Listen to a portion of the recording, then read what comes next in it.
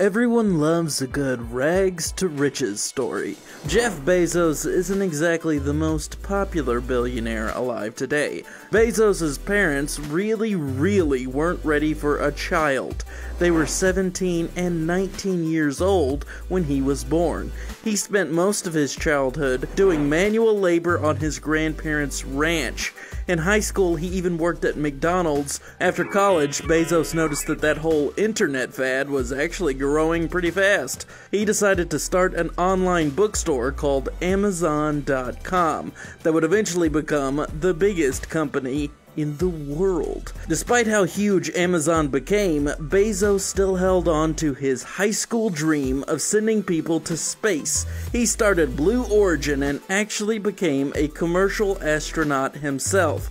By far the strangest thing Bezos or anyone else in the entire world has ever bought was his giant clock, the Clock of the Long Now. While that's a cool idea, it's definitely not one that's worth $42 million.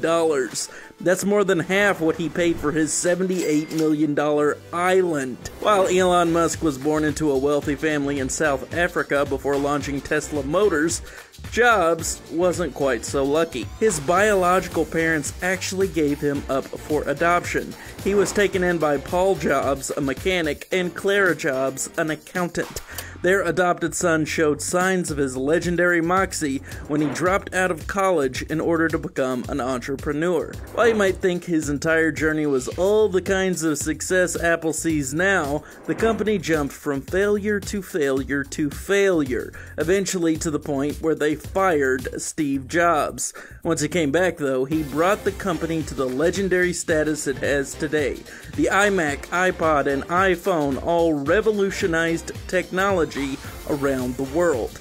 As impressive as all that is, my favorite of his contributions is still Pixar. At the end of his life, he was worth $10.2 billion.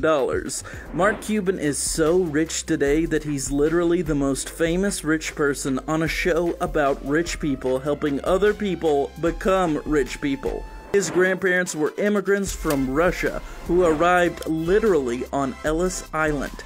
He came from a working-class family but showed signs of an entrepreneur's spirit early on.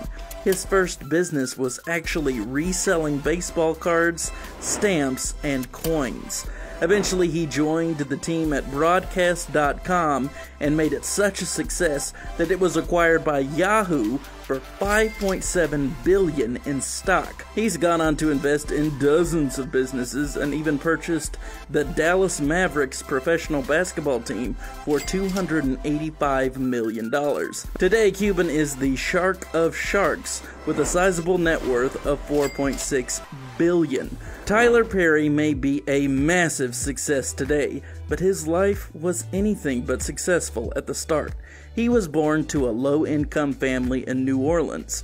His father was so abusive that Tyler literally changed his name to Perry in order to distance himself. After watching an interview on the Oprah Winfrey Show that showed that writing can be therapeutic, he began writing plays. He then moved to Atlanta, where he got to work slowly building his career. Things really took off when he created his Medea character. It led to several big movies, which led to Perry starting his own production company and becoming a full-fledged mogul. The first movie to film at Perry's studio was the massive MCU hit Black Panther. Today, Perry is worth just over $1 billion, which would have been astounding to his younger self's struggling theater days. Oprah began her life as part of a small, poor family in rural Mississippi. From those impoverished beginnings, she got a scholarship to Tennessee State University, where she became a news correspondent at 19 years old. She then moved to Chicago, where she eventually started her own talk show. You know it, the Oprah Winfrey Show. It ran for 25 years and led to her also starting her own magazine. She was the richest African American of the 20th century and was dubbed the Queen of Media. So how rich is Oprah exactly? Well, her most recent projected net worth is around $2.5 billion.